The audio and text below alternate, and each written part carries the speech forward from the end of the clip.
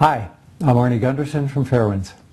Today I'd like to talk to you about the relationship between the people who own nuclear reactors and the people who regulate nuclear reactors.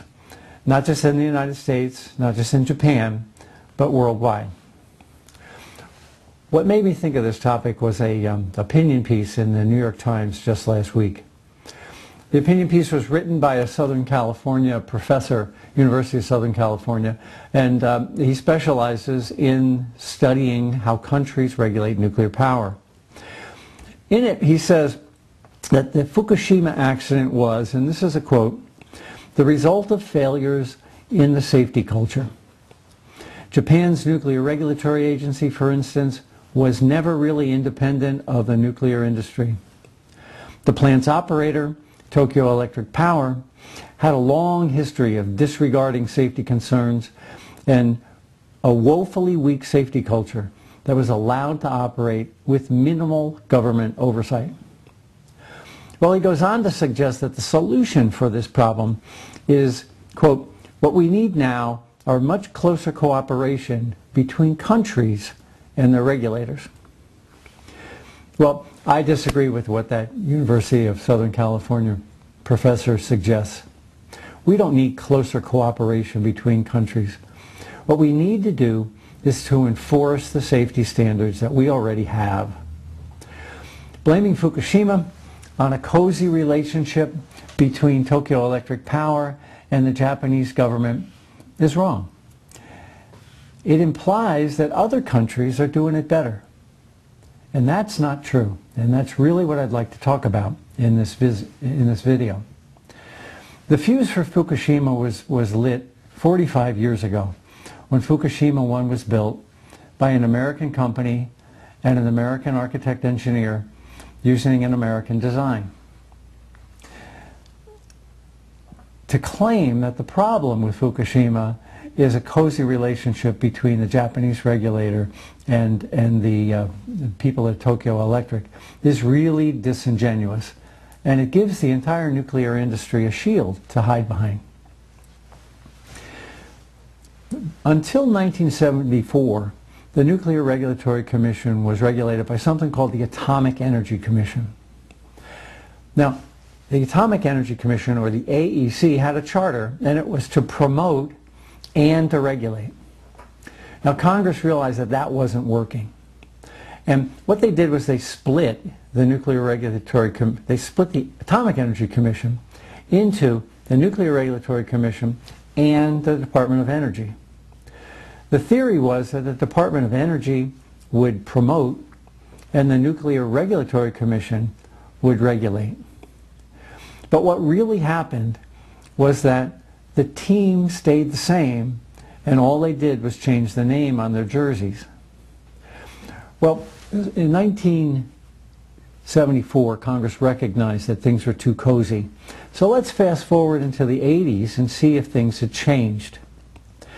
On the site is a report from 1987, and it's entitled NRC Coziness with Industry. That's not my name for it. That's the Congressional Report's name, the NRC's Coziness with Industry. And it's written by the Committee on Interior and Insular Affairs of the United States Congress. It's long, it's 100 pages, and it's typed, so it's scanned in. But I thought I'd read 3 of the highlights to you.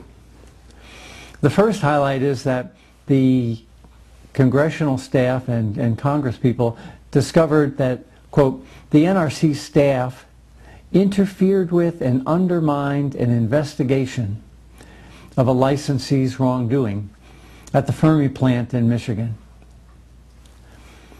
The second issue they discovered is that a nuclear regulatory commissioner, one of the 5 appointed commissioners, quote, engaged in behavior that constitutes malfeasance and reflects a continuing closeness with the nuclear industry. This is 1987. And the last one I'd like to call to your attention is that they found, despite the fact of an adequate administrative record demonstrating that a problem was in need of a solution, the Commission issued a rule severely restricting the ability of its own staff to require safety improvements at existing nuclear facilities. So let's jump forward one more decade here and we'll go to the 1990s. In the 1990s, the Inspector General for the Nuclear Regulatory Commission was a man named David Williams.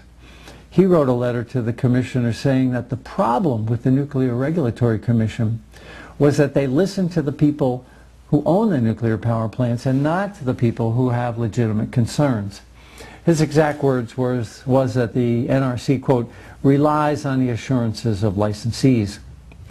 Now, I was part of that report. I brought some safety concerns forward to the Nuclear Regulatory Commission, and they were ignored. And in the process, it discovered a very cozy relationship between the regulator and the people that they were attempting to regulate. It went to congressional hearings with John Glenn, and in the congressional hearings, the chairman of the Nuclear Regulatory Commission said this: "It is true. Everything Mr. Gundersen said was absolutely right. He performed quite a service." Nothing changed after that hearing. What he said to Congress had no effect on the way the agency was behaving. Well, let's fast forward another decade and start at the beginning of the 21st century. There's an excellent journalism piece out, and it's in the Austin Chronicle. It's investigative journalism at its very best. And it's called "We'll Shill for Nukes." And the author of it discovered that a industry group, NEI, the Industry Trade Organization, was writing opinion pieces. And they were then giving those opinion pieces to professors around the country and asking those professors of nuclear power, nuclear engineering at universities around the country, they were asking the professors to put those in the local newspapers. Well, quite a few professors obliged. So opinion pieces written by the nuclear industry were given to university professors and put with the university professor's name into editorials in local newspapers touting the benefits of nuclear power. Now, what makes this really interesting is that one of the university professors that's mentioned in the story is a man named Dale Klein.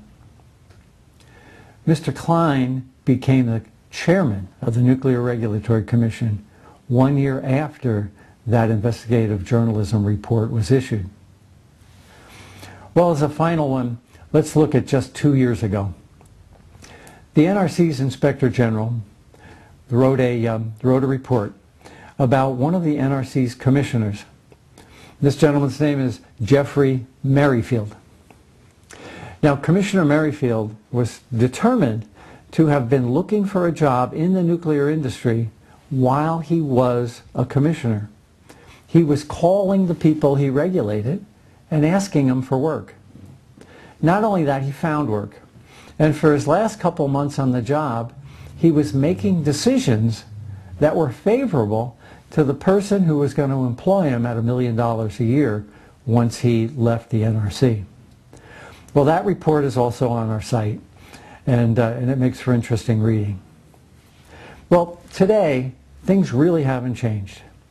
Just last month, there was a meeting with the International Atomic Energy Agency, and they had it in private. In that meeting were industry executives and heads of government. That a serious accident happened in Japan is not a statement about the Japanese culture. Rather, it speaks to the pressure that the nuclear industry exerts on nations worldwide. It can happen in your country. Thank you.